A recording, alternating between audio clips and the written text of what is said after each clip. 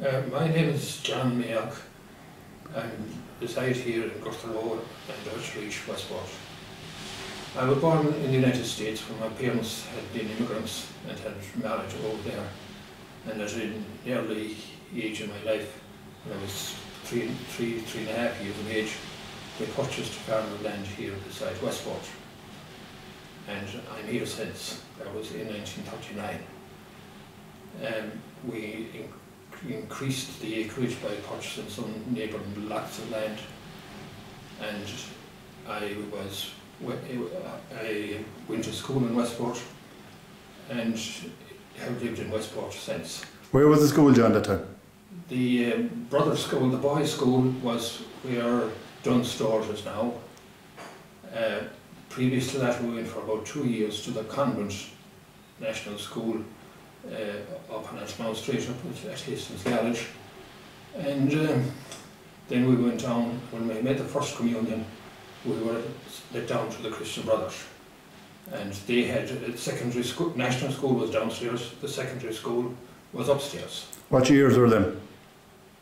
This would be from about 1942, 43 on to the 50s. That was the position until the brothers' school then moved down to the Newport Road. And when did that happen? The school was sold to the Hughes Group, who had a wholesale premises there and some offices. I'd say that was in the 60s, 70s. Castlebar Street was of course a different place altogether at that stage. There was a lot of residential dwellings in it.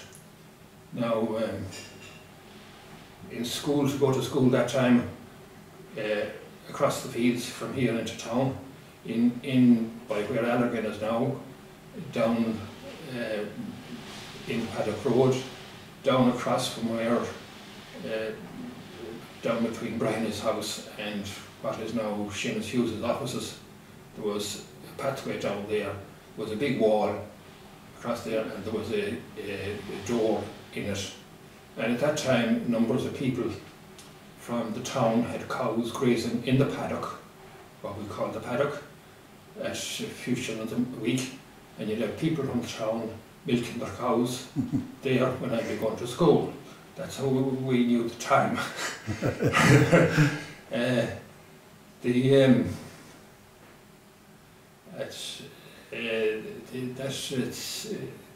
Milk, of course, at that time was very valuable. I suppose there was no such thing as bottled milk.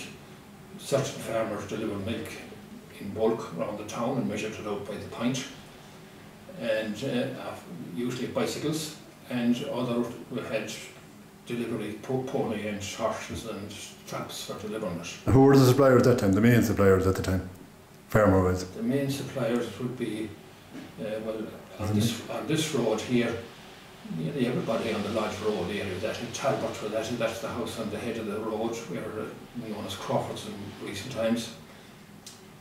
Munsters, Stephen Keane, Mike Keane, in Gurtharow, Harry Clinton, and Matty Monaghan. The McHale's, Tilly McHale's parents were at it, and then in Clogher you had the Burks, that would be Stanley Burke's parents, and of course Willie Joyce of Clogher. He was a fairly large supplier. Now I don't realise who was at it. Out on Sharu, a man named Foy. But there were a lot of people supplying it from this side anyway, yes, obviously. There was. Yeah, big supply, yeah. A lot of people from this side. But it was, I think, nearly up Calaborn as well, that area there was a lot as well at it, and out the Key area as well. I wouldn't know that. So you got into school anyway? You get into school anyways. Bicycles were a novelty at that time. I got my first bicycle, I'd say, around 1950. But I never used it going to school.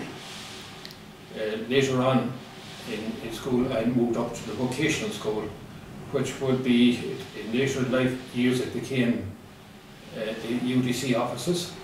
It's between the Castle Court and PJ Kelly Limited there, and that was the vocational school. It's now owned by Corcoran's. and Jim Ward was the principal there at the time I'm speaking of. You had a man named Murray who taught us welding and all types of mechanical work. Jim Ward was a woodwork teacher himself, and now being the headmaster in it. And you had a man named Kinney who taught us mathematics and Irish and English. There was also a number of lady teachers in it who taught the girls cooking and bookkeeping, shorthand and all this type of stuff. But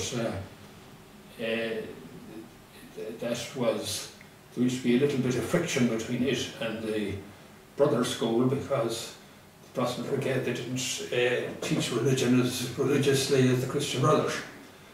Now, what else will I go on with you? Is it? What's the next subject? Oh, were the schools strict that time? Oh, the schools were strict. Yes, the brother school would be very strict. How about your school? The vocational school? Yeah. That was much an easier, civilised type of place altogether. But the other place, you'd get slapped if you were late. You'd get slapped if you didn't turn up at 11:45 once a month to go to confessions. They were marched in frog march down Castlebear Street to the church on I think it was the third Saturday of each month to go to confessions. I hated it because my father would like me to be picking potatoes or something useful around the land, as indeed all the rural areas.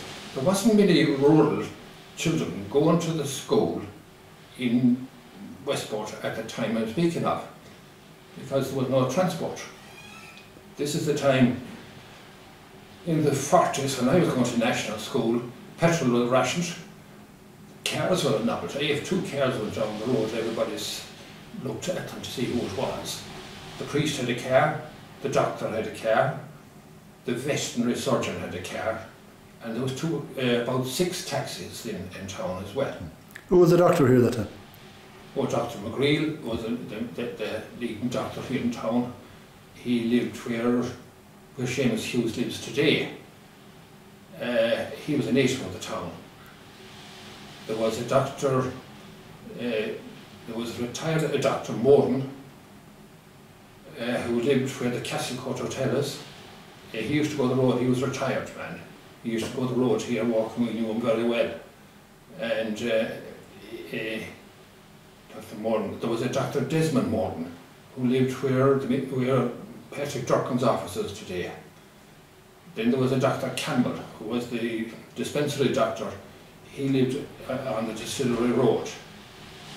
And there was He was Dentist Campbell's father, was he? Sorry? Was it John Campbell's father? Yes. Yeah. Yes, I was John Campbell's father, surely. There was various doctors then that came short periods. There was Dr. Rabbit up on the top of the town, and there was a Dr. Tobin. Sean Tobin. John Tobin. I think that man is still alive over in Castlebar. Who were the priests that time, when you were in the 40s and 50s? Can you remember them? The AGM in Westport was a Father Daly. There was a Father Gunnigan and Father O'Grady. They were the ones who were attached to Westport when we came here. I know that because we had the country stations immediately after coming to Gortorow, about within the first year of it, and these were looked on as a young lad like me at the time. If they had descended from the moon, I wouldn't be more impressed by them. And yes, that's how I remember their names. Then of course, Father Cummins came. He replaced one of them, and Father Galan, but they were in more recent times. But tonight, those are the places in it. So you got out of secondary school and you finished I got out of secondary school, yes. I couldn't stick the Latin. You had Alpec Bahan and some piece of bed lodging in each child. It was what you were hearing, it was Latin. You had to learn Irish first, and you had to translate the Irish into Latin. Now, that I think was deft for rural Ireland of that era.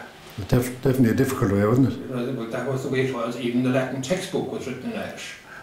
Now, to give you an idea how it ran it, I recently came across an old photograph of my confirmation class. Confirmation in Westport that time was every third year. And there was 28 of us in that photograph. Only 3 out of the 28 remained on in Westport. Now, they didn't all leave Ireland, but they all left Westport. Nothing here? There was nothing here. There was only myself, Frankie Madden, the late Frankie Madden, whose people worked with CIE, and he got a job at CIE, and Liam Lyons. And that's the only 3 out of the 28 that remained on in Westport.